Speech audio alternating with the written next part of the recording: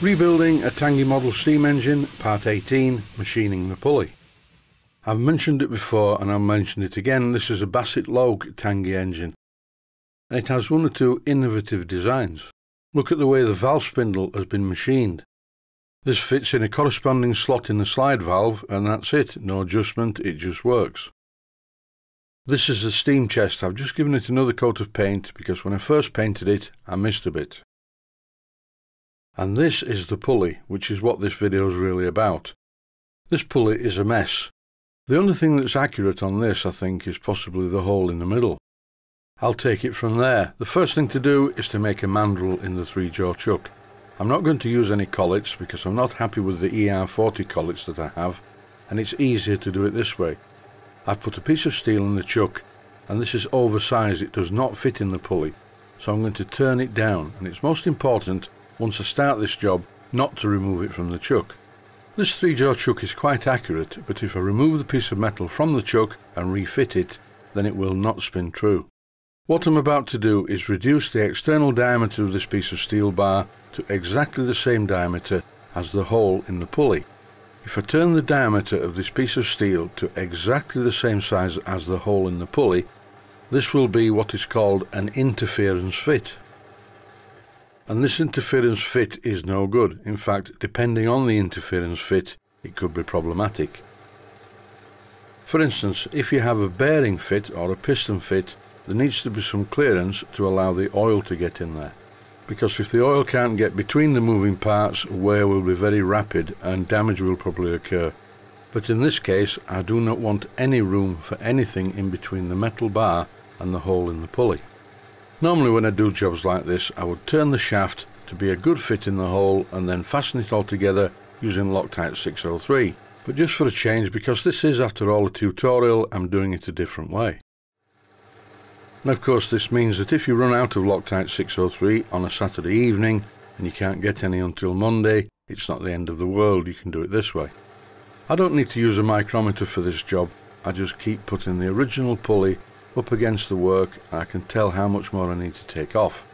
This once again is down to experience. It's not a talent, it's not a gift from God, it's just a case of practice. Like a lot of things in life, the more you practice doing something, by repetition, the better you get at it. It's all a matter of degrees, because sometimes if you do too much repetition, then it will drive you insane. And talking about insanity, just a minute. Nurse, is it time for my medication yet? No, I'm okay for the moment. So this is the fit that I need. It's a tight fit. I couldn't push this on by hand, so how am I going to do it? Well, first of all, I'm going to clean it up with a piece of wet or dry sandpaper to make it very smooth, and then I'm going to tap it with a soft mallet. With the pulley lightly pushed onto the mandrel, it's time to spin up the lathe and see what it's like. And just look at the state of this. The hole in the middle is in the middle, but the rest of it isn't. I'll tap it on a bit further using my soft mallet, which is not a good idea, but it will do for now. And just as I thought, that's made no difference. The hole is still in the middle, it's running concentrically on the mandrel, but the rest of it is anything but true. So, what's gone on here? There are so many errors on this engine, I'm surprised. This cannot be a commercial item. It must have been built from a kit, and badly built from a kit. Now I need to push this pulley onto the mandrel, and I'm using the tailstock chuck. It's worth remembering that you can apply an awful lot of pressure using the tailstock. And as you can see in this clip, with very little effort, the chuck pushes the pulley firmly onto the mandrel all the way.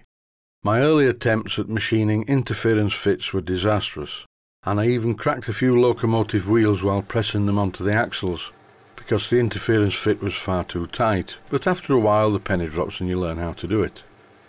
The first part of the job is to true up the external diameter, and I'm having to take quite a lot of metal off here because it's so far out of round. I keep stopping the lathe just to make sure of the progress and see how much more I need to take off. This is the final cut, I think, and it should be okay. Did you notice how I very quickly used the back of the lathe tool to remove the sharp edges from the other side of the pulley? The last thing you want on a pulley that's going to rotate is something with a sharp edge. And to complete the sharp edge removal, I'm using some wet or dry sandpaper. I don't want to round the edges, I just want to remove the sharpness on the edge, because a 90-degree cut is razor sharp. and I've been looking forward to this next bit because the original V-groove was a joke. I'm not using a special V tool, I've just turned this one round in the tool post to cut at the right angle. And very gently I machine a perfectly accurate V-groove in the outer diameter of the pulley. You have to watch this because brass grabs the tool, you can see how it jumps a little bit. And here's another top tip using the tailstock.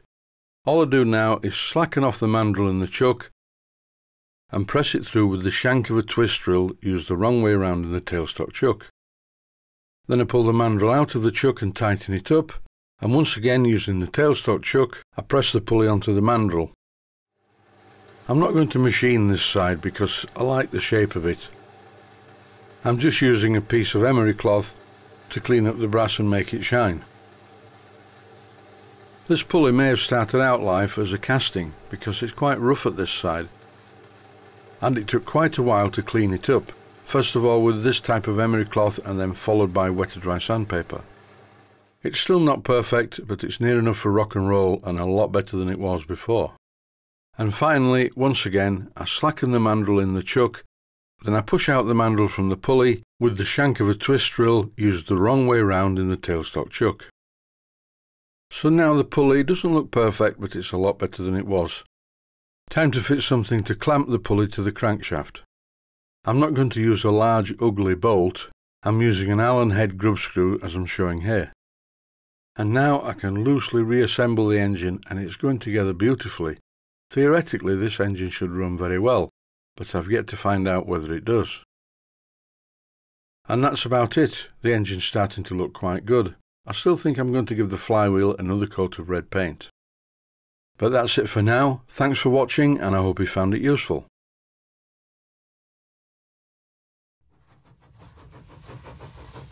Please take the time to visit my Mainsteam Models website. Click on the section of the website that says Video Playlists. And by doing that you will find it very easy to find other videos that you may like to watch.